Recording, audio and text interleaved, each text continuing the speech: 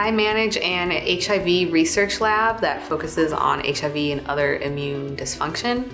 In addition, I manage a humanized mouse core facility that benefits other HIV and AIDS-related researchers. In our lab, we have an assistant researcher, a postdoctoral scholar, a few staff research associates, and a couple other undergraduate student researchers. Within the humanized mouse core facility, we have about 20 or so different investigators with another 20 to 30 different technicians that come through the labs and perform the animal work. The JoVE animal research videos have a whole section on different types of animal handling, different types of restraint, and how to hold the animals. They show different techniques depending on what you're doing. I like using JoVE as a reference to show people how they can do animal manipulation safely.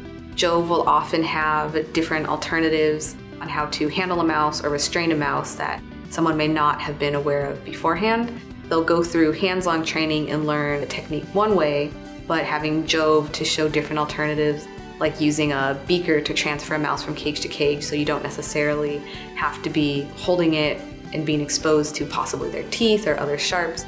They also do reference safety considerations and how the protocols are vetted by the institution's animal safety. So all of the methods that they are performing are safe for the animals in addition to being safe for the researchers, because you may be working with biohazard materials or other materials that can be dangerous for the person or the animal, and they do provide different alternatives for how you can safely handle the animals without also injuring yourself.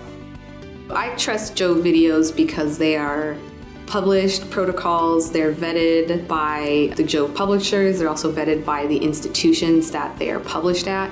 So they go through different levels of approval to get to that point.